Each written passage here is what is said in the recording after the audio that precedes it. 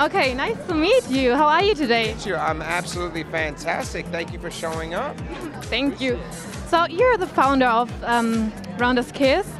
So for the people who don't know, how would you describe this foundation? Well, I would describe this foundation as a nonprofit that raises money for the non-medical expenses and cancer, battling cancer, right? So, you know, everything outside of the chemo and the radiation itself, we're talking about ancillary things like wigs, like co-pays, like mortgage, rent, utilities. I mean, got to keep the lights on, you know what I mean? And you got to be able to get to the hospital. If you don't have a ride to and from the hospital to get this wonderful treatment, it's a problem. So. And what does it feel like that you are able to help other people? It's amazing. Yeah. It's indescribable. It truly is. That's what I've always wanted to do.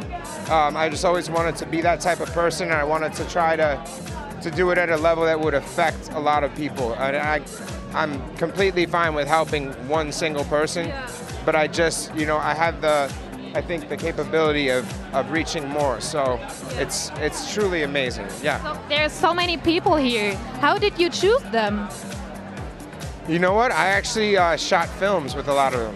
So I'm an actor, and I did movies with a bunch of our host committee members and performers, and yeah, it's just kind of that network. Yeah. And also, like, for the people who don't know, how can they donate for the foundation? They can go to www.rhondaskiss.org. We have a donate page, and you go straight to that, and we truly appreciate any donation.